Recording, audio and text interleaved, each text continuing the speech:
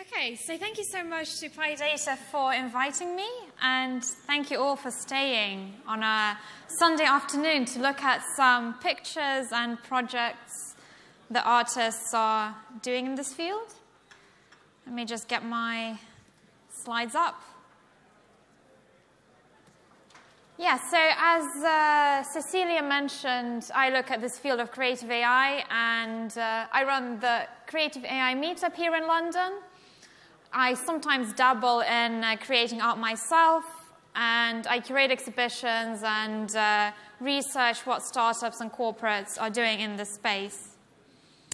And today I'm going to give you an overview of how various machine and deep learning techniques are used in the field of art. And I'm mainly sticking to visual art because that's my preferred form. And if you look at the mainstream interest in the space, I think it really kicked off with DeepDream, which came out of Google about 3 years ago. And I trust most of you are familiar with this, but if you're not, here is an image of an artist called Memo Acton. And you can see how his photograph transforms into this image with lots of multicolored dogs and pagodas, because the neural network works to emphasize the features in the image. And other artists, such as Mike Tyka, have created work in the space, and also Daniel Ambrosi, who actually combined the techniques of DeepDream with computational photography.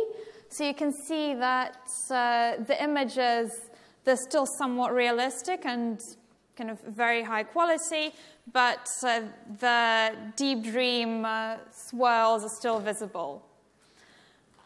And then came the technology of style transfer, which Gene has done a lot of work in, so kind of playing around with how you can transform a Mona Lisa painting into a cubist or a pointillist artwork, or even look at how you can change it into the style of Google Maps or kind of calligraphy. So yeah, style transfer has been very popular in the technical community, I think. But the artistic field sees it a little bit differently. Yeah, they're a little bit wary of it in some ways, and so whenever I actually talk to curators or computational creativity researchers in this space, they're always complaining that in the technical community there is so much interest in playing around with style transfer and apps such as Prisma to create work that is aesthetically pleasing, but there is kind of little novelty or meaning in it from the art side. So that's kind of sometimes their perspective. But I think there are many ways how you can interestingly use the ideas of style transfer, particularly if you move beyond kind of this impressionist or pointillist aesthetic to something like Gene's examples here of using Google Maps or of combining styles. And moving on, there's an artist called Terence Broad who reconstructed the film Blade Runner frame by frame using a variational autoencoder. So you can see the reconstructed version on the right, and it reconstructs some parts of the film better than others, but still is somewhat far from perfect. But either way, this work got a copyright infringement notice from Warner Brothers when it was put up online. So it's quite interesting that this shows that clearly that the algorithm used by Warner Brothers to detect fakes and pirate artworks up online decided that this kind of that this work, which is still quite blurry to my eye, and I wouldn't want to watch Blade Runner like this as a film, that it still was pretty much like a pirate or a copy in their eyes. There's another artist called Ben Bogart who trained a different type of model on Blade Runner still, and I think this was some statistical methods. And you can see it's much more angular, and in aesthetics quite different to what Terry Broad has done. And then if we think of artists looking at identity or the human form, then generative adversarial networks have provided plenty of opportunities for artists to kind of play around with this technology. And one of the more popular artists is Mario Klingemann, who on a day-to-day basis pretty much experiments with the latest models to generate various images. So I particularly like these ones because they are reminiscent to perhaps early 20th century painting. And whenever I speak to my art world colleagues, they see Francis Bacon or Egon Schiele or other artists as being an inspiration for this work. But if you ask Mario Klingemann, he will say that no, he didn't think of these artists. All he did was kind of plug in a database of, I think this was unsuitable for work images. And then he got these kind of weird forms that are clearly very, very reminiscent of the human form, but not quite perfect. And the same with these images where the eye or the mouth can be lopsided. And some of his further experiments also include kind of black and white versions. And artists such as Mike Tyker have also done work which is kind of much more realistic and probably similar to what you can now get with, I think it was CelebGAN that came out from NVIDIA that can generate lots of images of celebrity faces. And now I wanted to give you a couple of examples of artists who work with their own data sets. So these artists, starting with Roman Lipski, they actually made their own data sets. So Roman Lipski took lots of photos of various scenery in Los Angeles, and then he trained ConvNet to generate kind of images from that based on his style. And I think these are some of the paintings from Roman Lipski. And this is what the neural network has been generating. Kind of, and then this later on, as Roman Lipski has been plugging in some of his drawings into the kind of neural network to generate further images, and then he drew these again. So these are the generated images, and this is one of his drawings. So I think this is interesting because, it's an example of an artist who is kind of thinking about the importance of data and how you can influence that in kind of creating a future work, and then also what it teaches you and inspires you to do with your own practice. And there is also an artist called Anna Ridler who watched this film called Fall of the House of Usher. And it's a 1929 black and white film based on an Edgar Allan Poe book. And Anna made 300 ink drawings, like seen here, based on the film. And then she she used Pix2Pix, so one of these GAN models, to generate images in her style. And this is kind of the generated animation. And I know Anna very well, and I always kind of ask her about this project. And she tells me that for her it was an interesting experiment to see what the Pix2Pix generates from her work and what this tells her about her own practice.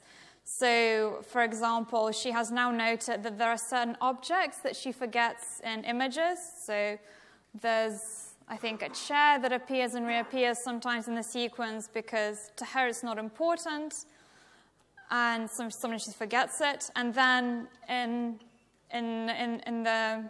the face, sometimes she draws the eyes and the eyebrows very similarly, and this is also obvious in the results of what the neural network has generated. And then there is an artist called Patrick Tressé who has this robot that draws images of people. And I think he accumulated a data set of maybe 10 or 20,000 drawings. It's quite a lot. And then 21,000 drawings. And then he got Pix2Pix to generate some images of kind of faces back from these drawings.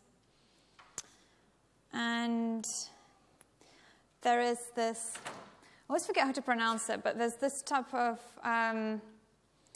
art that can also be used to feed into the neural networks and then generate images that are completely kind of joined and clear. And these were done by Osamu Akiyama.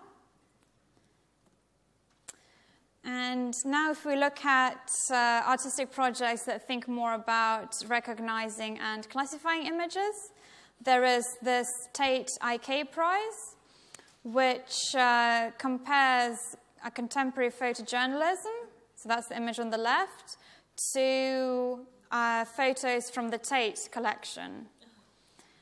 And yeah, there are some examples where you can see the inside of a kind of BMW car is compared to an Henry Moore sculpture, or you have an image of kind of somebody sitting in front of a screen compared to a scholar.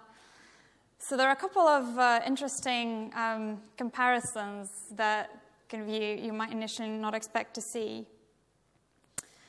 And there is an artist and researcher called Tom White, who used, who created images that pass as certain categories according to various models. And so it says here, this is not a sewing machine, but this image passed as a sewing machine in Inception v3, VGG16, and other models.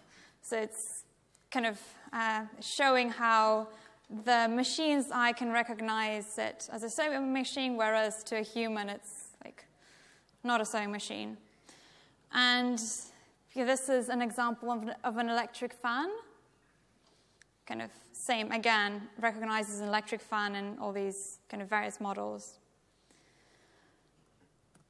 And then there is an artist called Georgia Ward Dyer who drew various images in a kind of calligraphy style, and then passed them through an image recognition model to figure out what they can be recognized as. And this is an example of a fountain, for example. So in this image, one of the models saw a fountain, and on the right are the kind of the features or the points in an image that made the network think it is a fountain. And this is a street sign. So in Georgia's case, it was interesting to see how these neural networks derive meaning from these random characters, and how they can also create something that is in general an essence of a street sign. So the minimum kind of components you need for something to be a street sign. And there is this work by Sebastian Schmig, which looks at how you classify images into various categories, including the past and the future, and the problem and the solution. So these images, for example, they were noted by visitors of the website as belonging to the category of problem. So you see you have children, you have nuclear power stations, and things like that. For the solution, you have parrots and Arts Council England. If you think about the past, you have ice cream, you have trees and sofas. And for the future, you have children and people with guns and, Lego t-shirts. And then there are some artists who think more about the processes involved in creating art and how AI and machine learning can be involved in that. So Harm van den Dorpel used genetic algorithms to try and come up with a supreme artwork. So he has this website where there are various turtle drawings that are being generated. And he has two parent artworks that generate lots of children artworks, and then the viewer then kind of chooses which one to keep, and then kind of continue the process. And in the end, when all the generated artworks are very similar, the final artwork is then kept and can be printed into a real 3D artwork. It's kind of this process of and narrowing down the options to come up with the best supreme artwork. So that's some of his work, of the potential options that are generated. And then there is Nicolas Maigret and Maria Roskowska, who have this art project called Predictive Art Bot. And this is a Twitter bot that generates concepts for artworks, such as this one. A feminist land art piece divulging classified information about online dating, or a post-internet malware to materialize the bias of whistleblowers. So all these kind of semi-random concepts, but if you're from the art world, you realize that these actually can become real works of art. And what the artists behind this project wanted to do is they got the machine to generate the concept, and then the artists were supposed to realize that. And there were some projects where the artist made, I think, various videos according to kind of the title, but they were somewhat less interesting. I don't know how many of you are into like 3D printing and stuff, but there is this website called Thingiverse that has various 3D designs that you can print.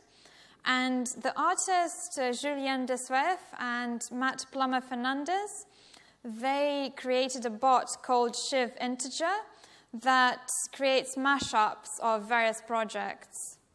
So here, for example, this is one of these mashups. It's called an open overload nozzle, and you can see that it's a weird object that you probably would never come up with yourself. But hey, that's what the bot does by combining various designs. And to me, it was interesting to see the feedback from the community, because there was this bot that kept creating these designs, and on the news feed, they kind of kept coming up, and some people were not sure if it was done by a human who maybe needed to communicate in some way. Others were complaining that it was quite spammy. And yeah, others were just remarking that it was strange or it helped them. And in the end, this culminated in an exhibition in the Netherlands where all these generated works were printed. And then people could vote whether this is art or spam. And it's mainly voted as art, but that's maybe because people who go to art galleries do like art. I don't know.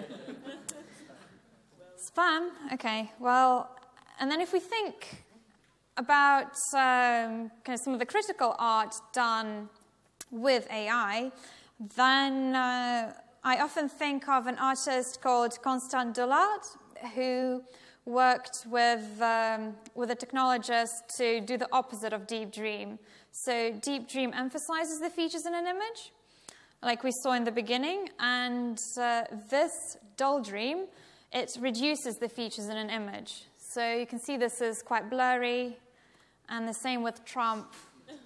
And Constant Dullard wanted to show here how we as individuals can kind of regain control of our privacy and make ourselves a little bit less recognizable by kind of reducing features. And I don't know if you saw this.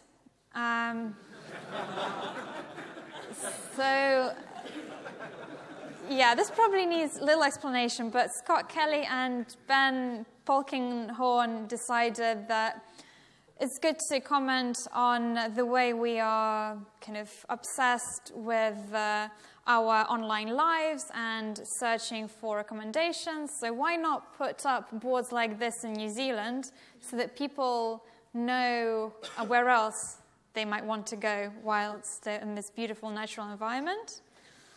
And while you're on a beach, you can go to some other beaches. When you're on a playground, you can go to McDonald's. Yeah, so I quite like this. And then if we're still thinking about the theme of kind of privacy and hiding away from these computer vision and facial recognition systems, then the artist Adam Harvey created a work called CV Dazzle. And yeah, this work shows what you can do, or what you can kind of put on your face to make yourself unrecognizable as a face to some of these models. And I think these are a little bit out of date because, of course, the technologies keep being updated, but it's interesting that at one point, if you put something on your cheeks, you no longer became a face, or if you had these kind of weird hairstyles. Yeah, and finally, I wanted to look at some projects that imagine what art or living in a world with AI would look like. So there is Ian Chang that has an Emissaries trilogy that is a kind of a live simulation of various kind of actors existing in this space. And there is Lawrence Leck, who made a film called Geomancer that is set in Singapore of, I think, 2050, and is about a satellite AI that wants to become an artist. And yeah, so when creating this film, Lawrence used Terry Broad and his variational autoencoder to generate a dream sequence in the film. So the original film was done in this kind of game engine style, and this is a shot from the dream sequence that is also kind of can be seen here. And yeah, this is to show that this is maybe what an AI of the future dreams like. This is what it kind of sees or visualizes. Yeah, and then there is an artist called Jake Elves who has this artwork called Closed Loop, and he has two models. So one is a captioning model, so I think it's the one on the right, and it tries to come up with a caption for what it sees on the left. And then the model on the left, it tries to generate an image based on the caption. So it's like two AIs talking to each other. And if you watch this for a long period of time, you will see that it gets stuck in, I don't know, either a color or some sort of animal thematic. So in this case, there's a lot of blue and birds.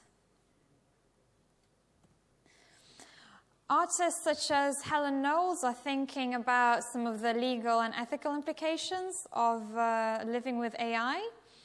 And what Helen Knowles did is she came up with a fictional scenario of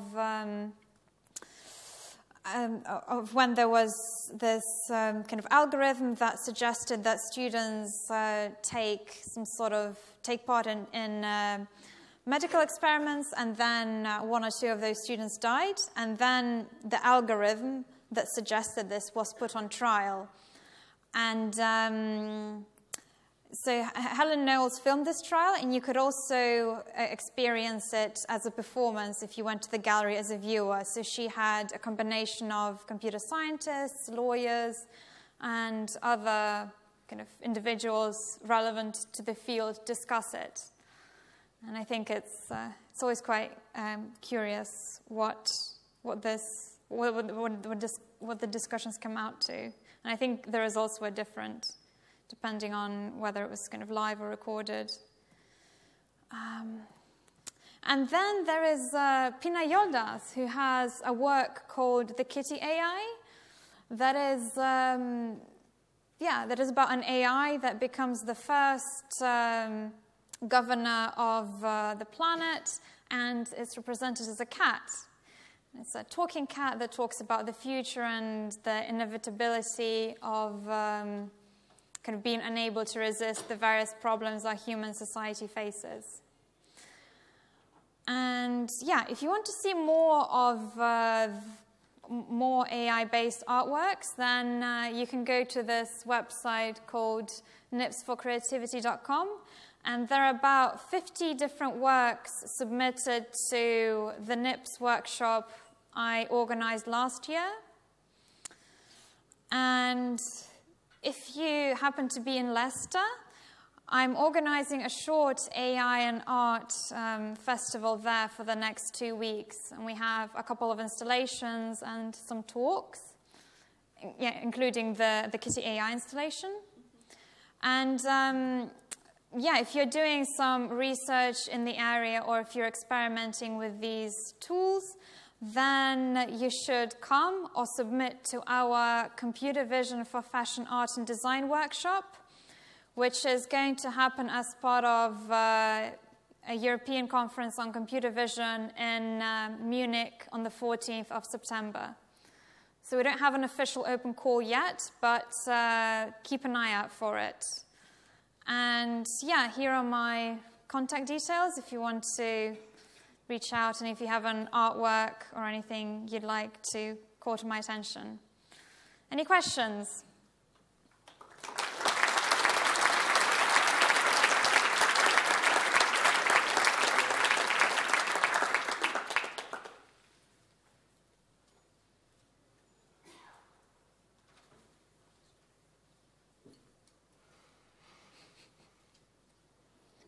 Oh, there is a question. Okay. Any questions? Aha.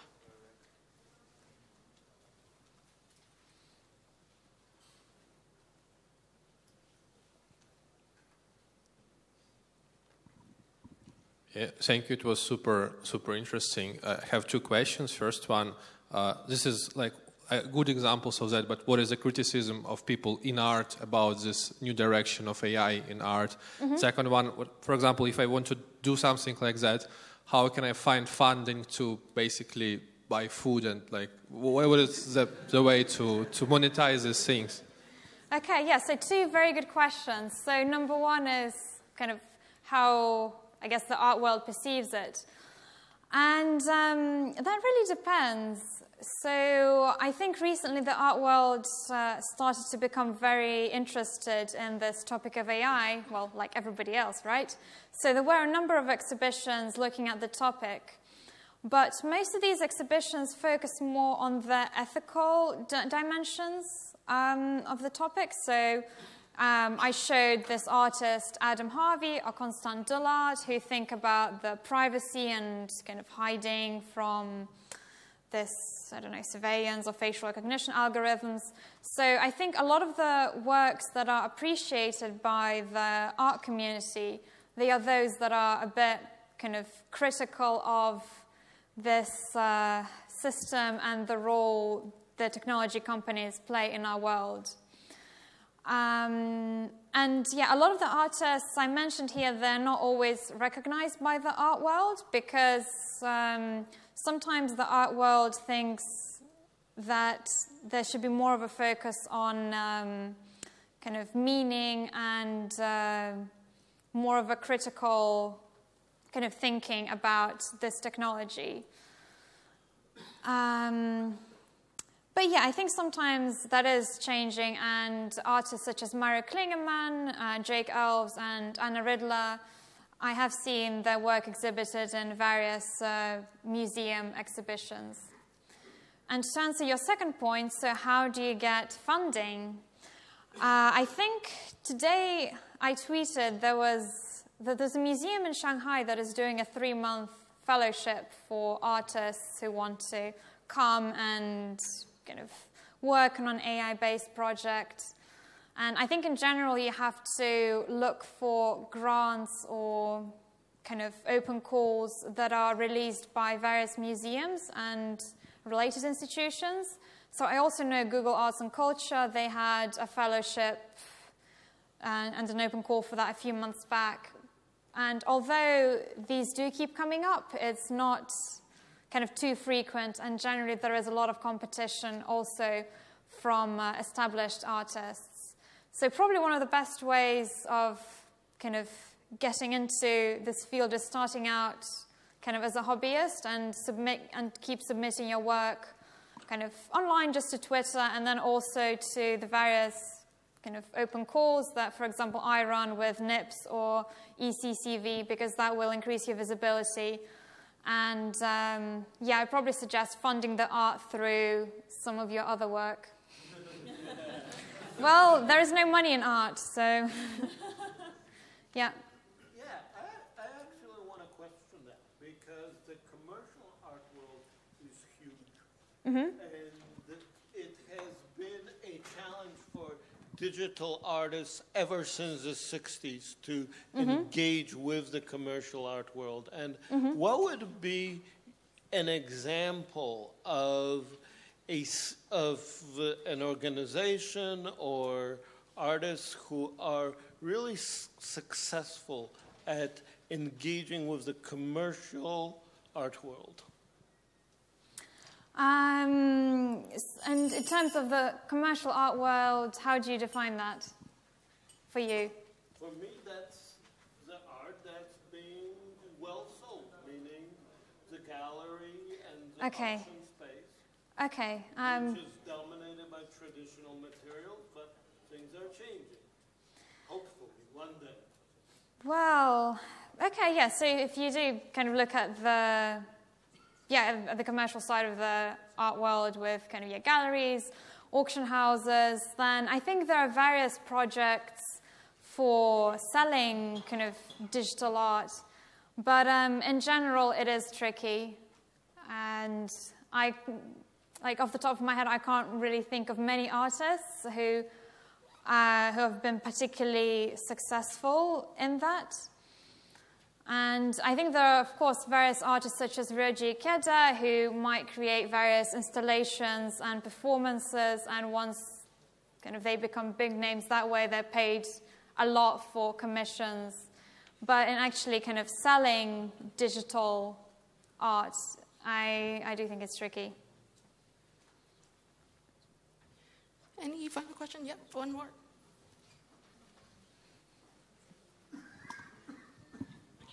Yeah, thank you. That was interesting. So I have a question a bit different. You didn't really mention about, I'm curious how artists manage to actually use like deep learning, because I guess some of them at least don't really know so much about like software or like machine learning. So like, how do they use those tools? Because do they use it as a black box? Do they sometimes try to understand a bit more? Because even machine learners sometimes don't understand them. So I was a bit interested into the tool aspect and how they use the tool for this kind of artworks you presented. Yeah, so this depends on the artist. So I presented you with a variety of examples, and I would say there are probably 3 main categories. So in the first category, you might have people such as Memo Acton, who play around with these tools, and yet they also work on developing some of these models and can tweak them very easily themselves, and they publish in the top conferences as well.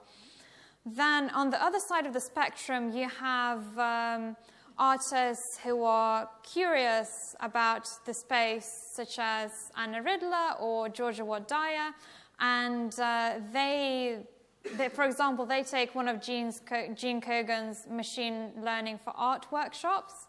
So they know kind of the basics of the technology, but it is mostly a black box for them initially, and then they might start kind of developing the knowledge further, but they are far from developing their own models. So they do sometimes ask for assistance.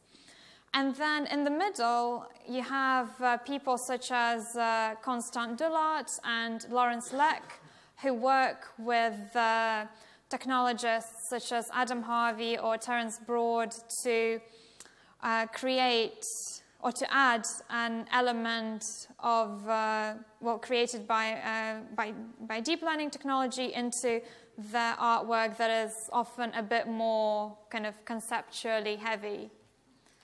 So that's how I would categorize it. Any final question? Nope. One more. Last one. Where was that hand?